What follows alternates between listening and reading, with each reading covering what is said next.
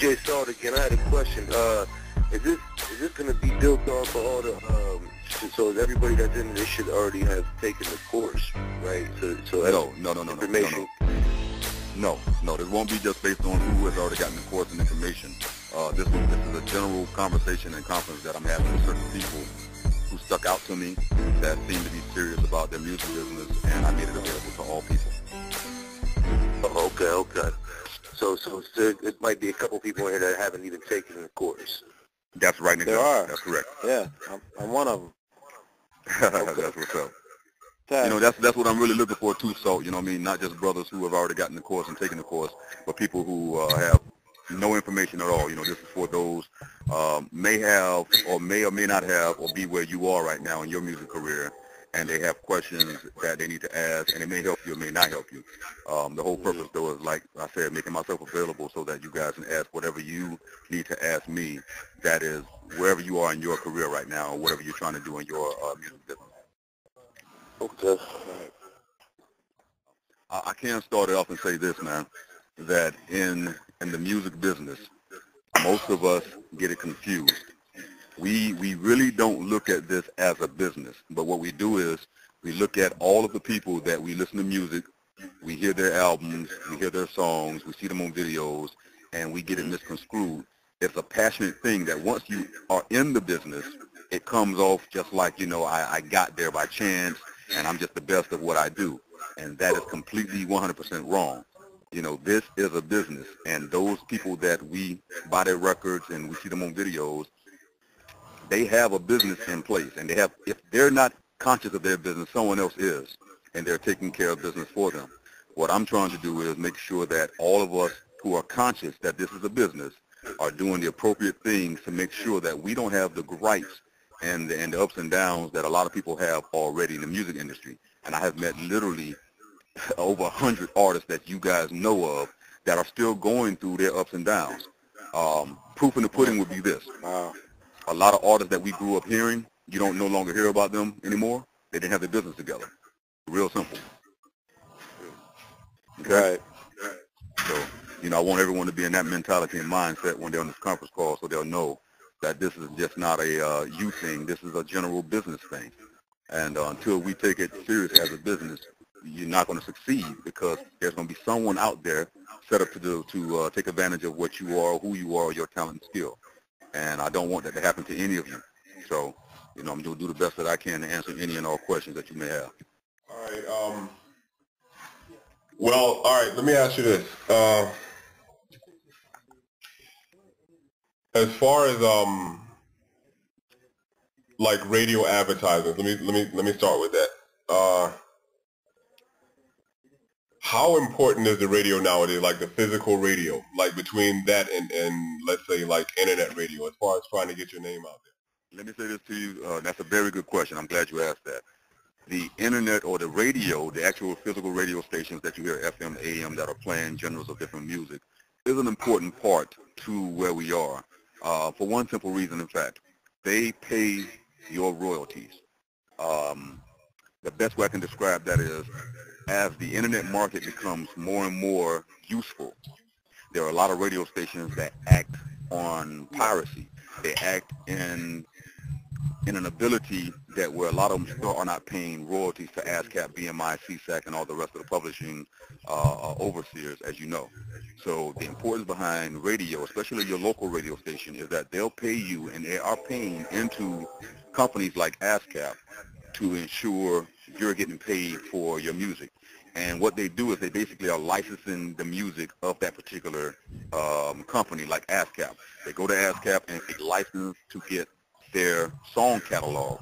That catalog will consist and persist of any and all artists, songwriters, producers, and publishing companies that they have listed under their particular corporation as members.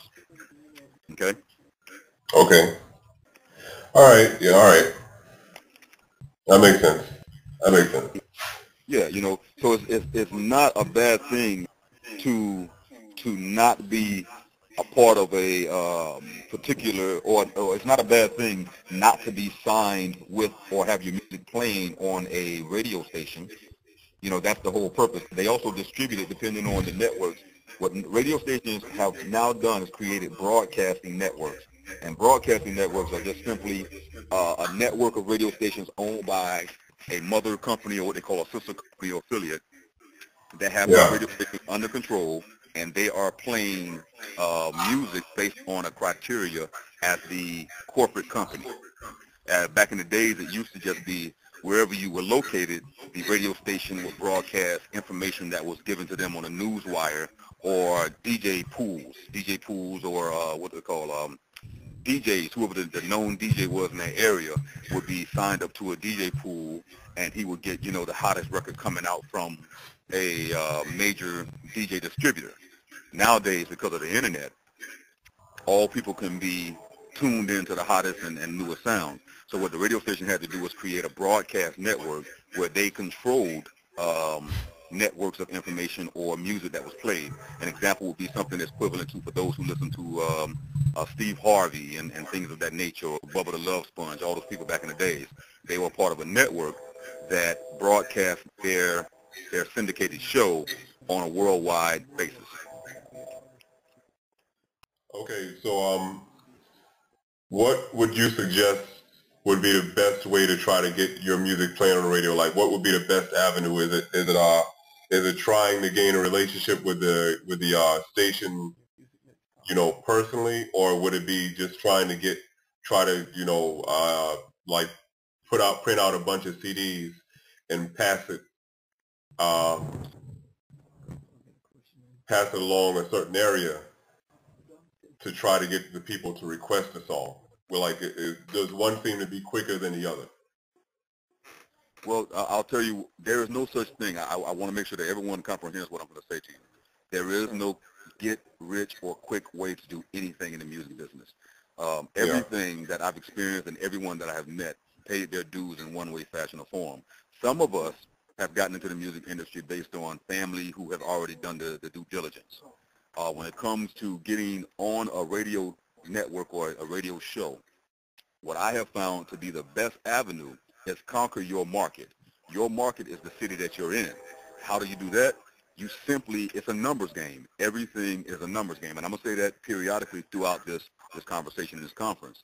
So if you are let's say you're in St. Louis, my best advice would be the more exposure you are, the more you're networking with other artists, and you're not adverse to these artists, especially as producers, songwriters, rappers, and things of that nature. The best asset that you have right now is being able to communicate with other artists and utilizing their skills and their talent, what they're doing to market you. When you do that, what happens is radio stations they all have a criteria. They have to produce, and it's their want to be able to put a platinum plaque, gold plaque, silver plaque, bronze plaque, anything of that nature on their wall from a artist within their area. The only way you can do that, a lot of times, is to make sure that they see and hear from you so much they cannot deny your presence. You get what I'm saying? So it's about your effort. That's why I said it's not an easy task as everybody thinks. There is no get-rich-quick scheme. But what you do have now, we didn't have back in the day, is social networking sites, LinkedIn, Facebook, MySpace, and all the rest of them to promote you, because now you can reach out to people you never met, never saw, never have to distribute, never have to print, or never have to get certain things that we had to do done in order for people to hear your music. Back in the days, we used to have to get 12-inch vinyls pressed. That was a mandatory. In order to do that, you had to go through this whole process of having professional recordings, having it mastered at a certain studio, because only certain studios did that, and then, put it on vinyl and then distribute that to DJ pools, and then hope, or go to a club and then hope that DJ will play your song if he liked you. Then it started getting into a money thing where DJs realized the power they had by all the artists and rappers that was in the area.